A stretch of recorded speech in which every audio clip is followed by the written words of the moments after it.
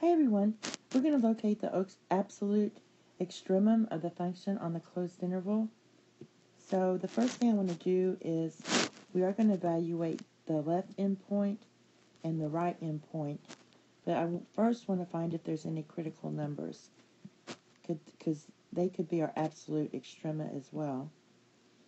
So I'm going to take the derivative,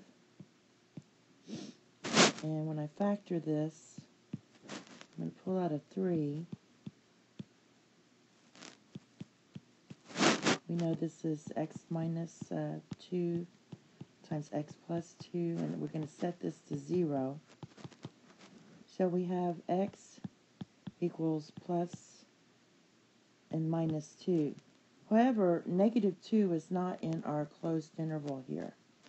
So we're only going to use x equals 2 and evaluate at x equals 2. So I plug in my 2 to my original equation, and I'm going to get 2 cubed minus 12 times 2. That's going to be 8 minus 24, which equals negative 16. So I do have a critical value at 2, or critical number at 2 comma negative 16. Now, the only other two values I need to check are 0 and 4.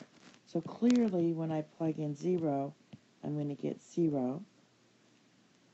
0 minus 0. And again, we're plugging it in here to get 0 comma 0.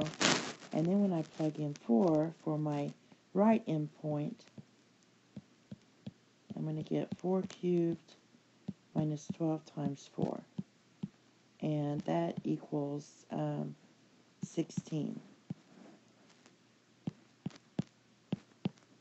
So let's write all this down. We have our left endpoint,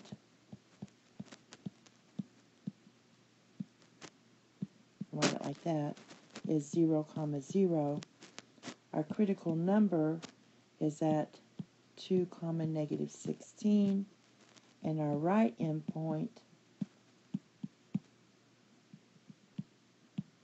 is at 4 comma 16. So if we want to do our absolute minimum and maximum, looking at the y, my smallest y is negative 16, so that's going to be your absolute minimum. And my largest y is 16, so that's going to be your absolute maximum.